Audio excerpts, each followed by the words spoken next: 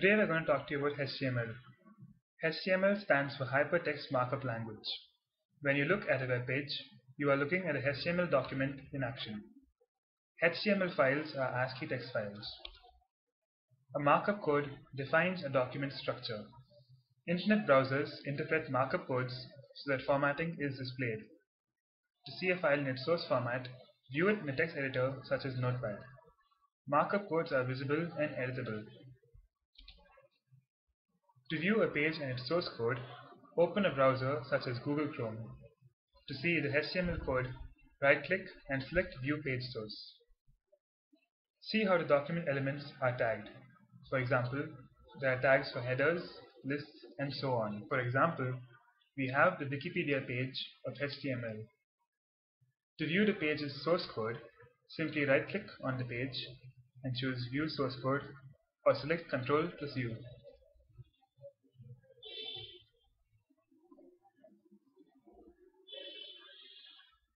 The page's source code is thus shown.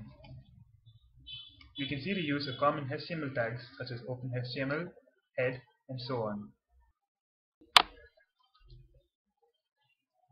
You can use the Notepad and the browser simultaneously to view the changes in a HTML code. For example, make changes in Notepad and save these changes. Clicking on the refresh button in the browser will enable you to see your changes. The HTML tag. The first tag in every HTML file is the HTML tag. This tag tells the browser that the file is in HTML. It's indicated by an open HTML and a close HTML tag.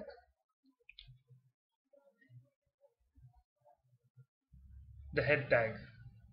The head tag follows the HTML tag.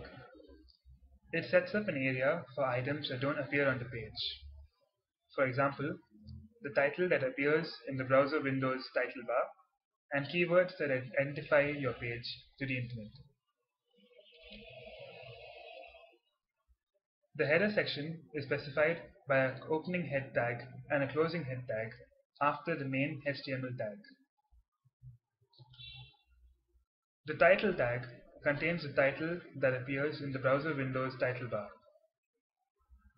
The title tag is contained within the head section of a HTML document. The title is not visible in the page itself. The format of the title tag is as follows: an open title tag followed by the document title and ended by a closed title tag. The body section contains the text and graphics that appear on your page. It appears immediately after the head section. The format of the body section is as follows: the open body tag, followed by all the text and graphics on the page, and finally ended with a closed body tag. The background color of a web page can also be changed as an attribute to the body tag. This is done by specifying the attribute bgcolor. There is no closing tag required for this attribute. You can use the name of common colors such as green, red, pink, and so on. You can also use the hexadecimal values for these colors. And now we have an example for changing the background color of a web page. The background color is an attribute of the body tag. This is done by specifying the background color within quotes to the attribute bgcolor.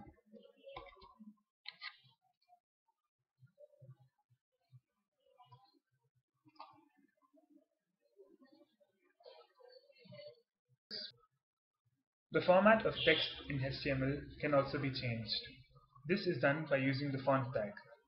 The font tag contains attributes such as size, color, and face.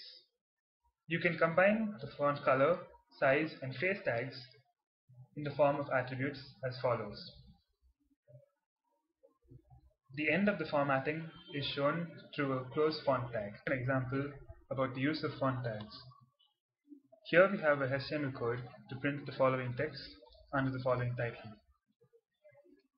On execution of this program through a browser, we obtain an output as such. Font tags can be included into this program to change the format of the text. This is done by opening and closing the font tag, as well as including the attributes font face, style, and color.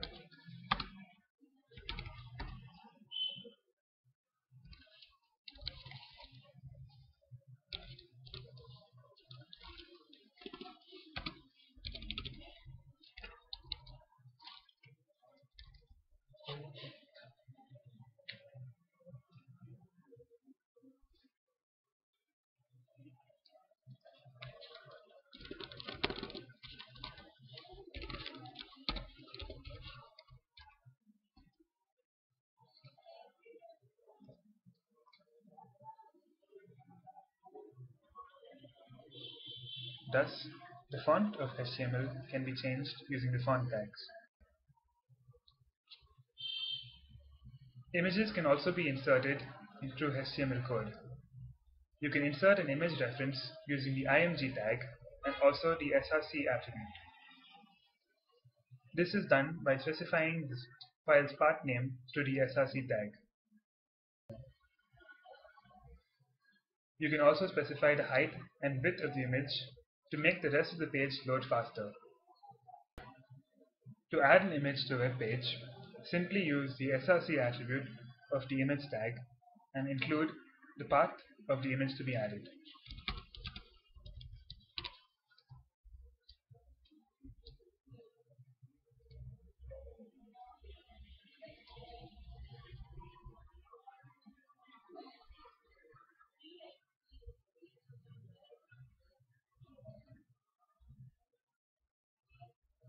Thank you.